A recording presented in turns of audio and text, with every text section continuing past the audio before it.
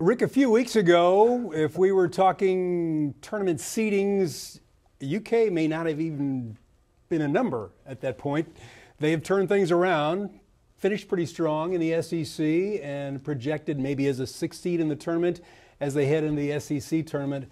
A Friday night opener against either LSU, Georgia, or Vandy. What do you make of the Cats' late season surge? Well, very impressive to go down to Arkansas and win that game, especially since Arkansas had beaten them earlier in the year in Rupp Arena. I kind of like their path in the SEC tournament. I think they'll beat Vanderbilt, although they just lost to them last week.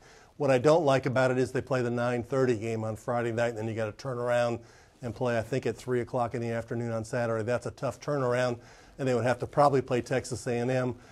I don't know what to think about Kentucky. They've been up, they've been down, they've won 4 straight SEC tournaments until 2018. Haven't won one since. If you asked me to pick one team to win down in Nashville, I'd say probably Alabama, and that's not very bold.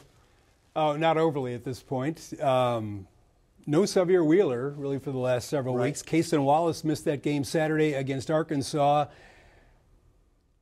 What can the Cats do with really no point guard? Well, I guess I have to do what they did in Fayetteville, which is turn it over to Mr. Reeves and let him go crazy. He had 37 down there. He's a phenomenal shooter. He can handle the ball well enough. That will be a problem. That plays into what I talked about of playing at 9:30 and then coming back with no depth, with not much of a bench to try and win.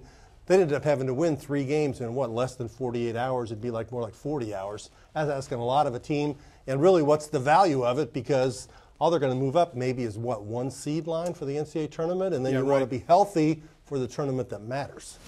And John Calipari has typically downplayed this event over the years. Has. And as he said, not going to really change things much for the following week. We'll see if they can get a win or two, see what happens. Rick will be following it. We'll be following it here on WDRB and WDRB.com.